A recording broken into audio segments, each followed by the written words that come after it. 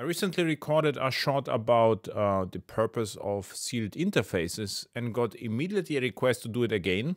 So here it is, another attempt, but this time with Java records. You have two records, standard and priority, and both are implementing the order interface.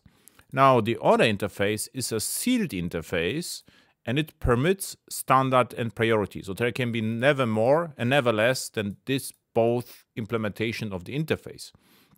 Now the factory method fetch returns an instance of the interface, so this time implemented by priority or by standard Java record.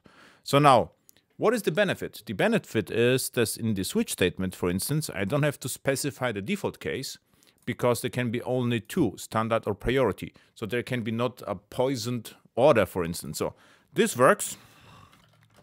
But what I cannot do right now, I cannot define another one. Let's call it invalid order.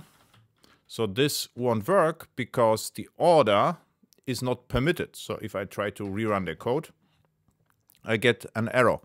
What also won't work is I cannot just remove the implements here because they should be exactly two. So this will also lead to an error, because the sealed interface has to be implemented by standard and by priority Java records.